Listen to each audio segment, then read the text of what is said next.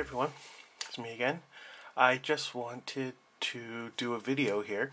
I've gotten a few emails from people wanting to know how to install the eSATA cable inside the 2009 Mac Pro.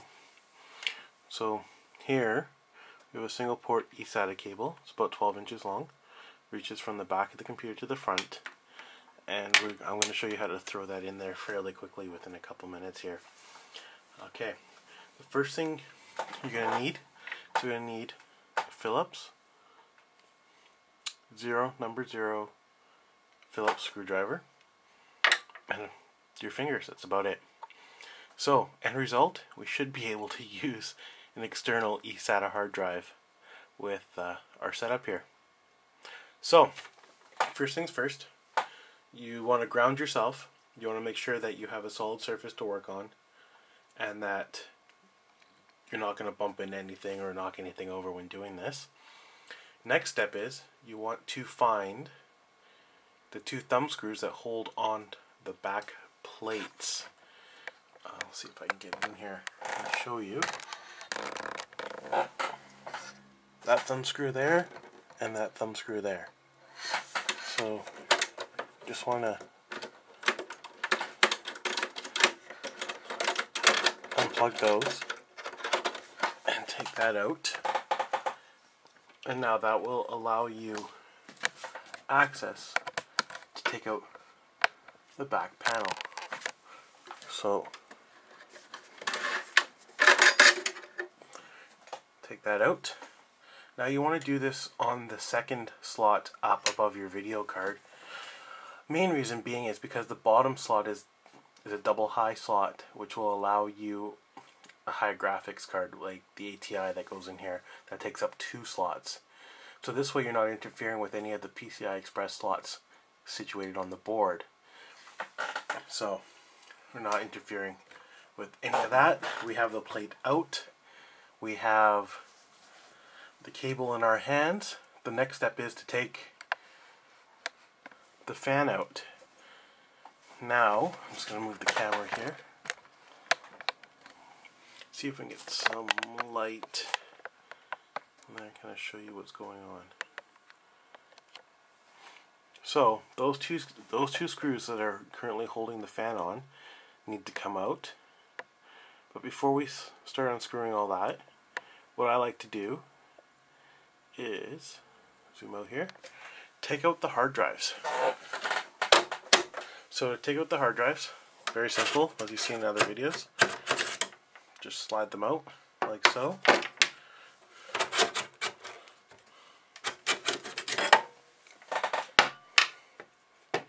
And then you have full access to your fan. Now, what you want to do is you'll take your Phillips screwdriver and start attacking those screws gently. Okay. Actually, let me zoom out a little bit here. And I'll get in there and take those screws out.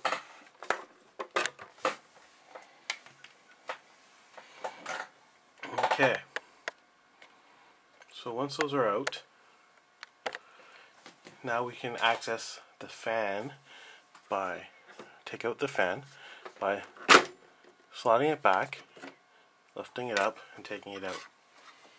Simple as that. That was actually pretty easy. So, what you're gonna want to do next is locate your SATA connection on the board. And there you go. Top one's for your optical drive, and your bottom one is your spare one, if you don't have a secondary drive going on up top. So you're going to want to yank that out.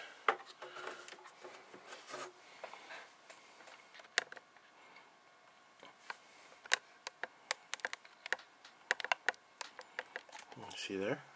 Just have the open port. Okay. You can also use that port to install a 5th hard drive on your secondary CD-ROM drive slot area up here. If you don't have an optical drive in there, you can throw a hard drive in there with some brackets and install your 5th hard drive. I might do that for another video. We'll see where I'm going to go with my optical drives here. Okay, so next step is throwing in the eSATA connector port. Okay, so what you're going to want to do is throw that in like so.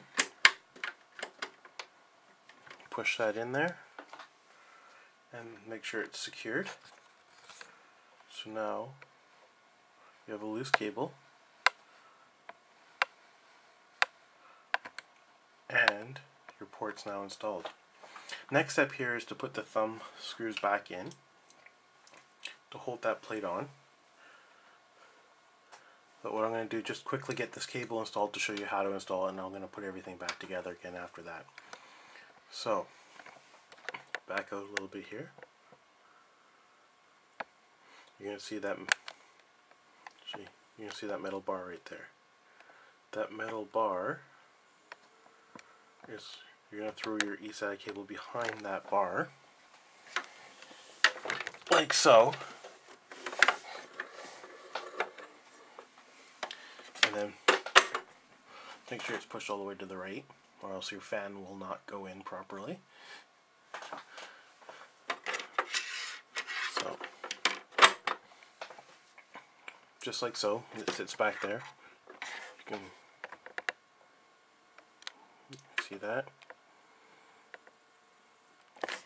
Okay, and then, quite simply, find your eSATA port cable connector right here and connect it.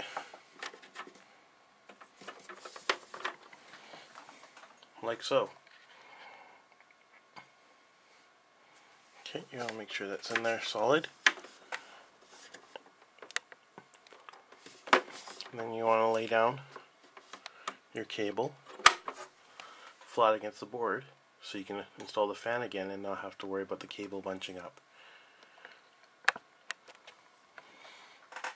Okay, that's pretty much it. Cable's installed, everything's in there tightly. Metal retaining bars now over to the right. And the next step is to put the fan in. 2 pegs right there, which will nicely fit to those 2 holes and then line up and slide in. You can see where your power is coming from, and you can see where that has to line up right there. It's fairly simple. I mean, you'll figure it out once you pull it apart.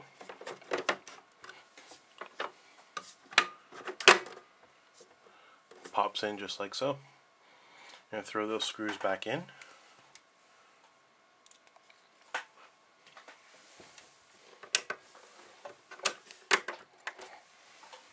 Just like that.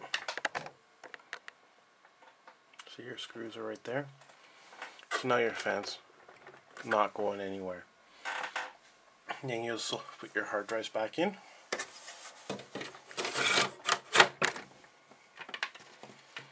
God, I love these Macs.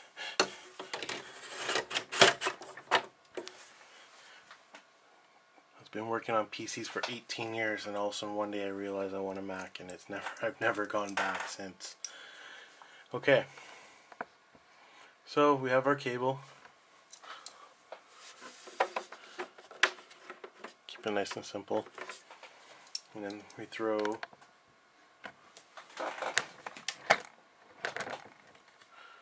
thumb screws back in.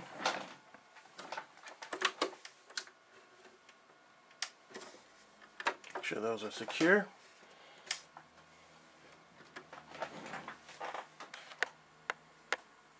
And there you go. You have now just installed your eSATA cable connector on the back of your Mac Pro. There you go. So that's how quickly and easily it is to install an eSATA port onto your 2009 Mac Pro. The last thing you have to do is try it out, see if it works with your hard drive. So I look forward to hearing your comments. You can send them to info@logicalproductions.ca or just hit me up on YouTube, Mac User Logic. Peace.